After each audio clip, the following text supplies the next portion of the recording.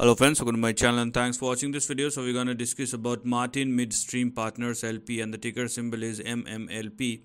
Now this is the price chart. So you can clearly see a big downside and then the stock is trying to recover. So let me zoom this chart so that you can clearly see what is happening right now.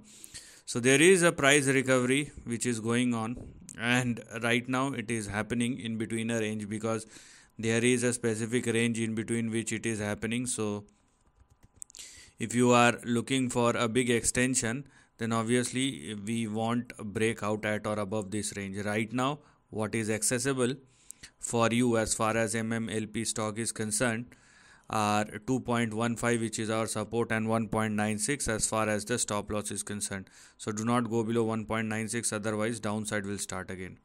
Similarly, we have our target or resistance at $6. So do not try to go beyond $6 unless the stock surpass or sustain above it.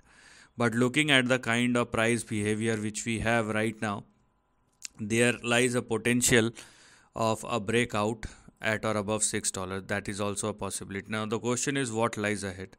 So for that, even if I take a conservative approach, and in case or whenever the stock surpass and sustain above $6, this is going to be the next potential range which will become active. And if you are looking at the current price chart, it is respecting the overall range, and the price behavior looks something like this. Let me show it to you. So we have 1, we have 2, we have 3, we have 4, and this is the fifth move which is going on right now. So this is what I'm talking about. Now overall the stock started swinging higher. That's also a fact which one can consider.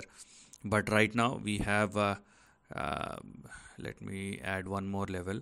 So we have our support at 2.47 and stop loss in between 2.15 and 1.96, below which downside will start again. And right now you only have $6 which is active.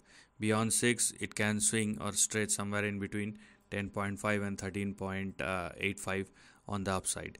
If it surpasses this line as well, let's say if the stock surpasses this line as well, then you will see further momentum, but that's the later part of the story.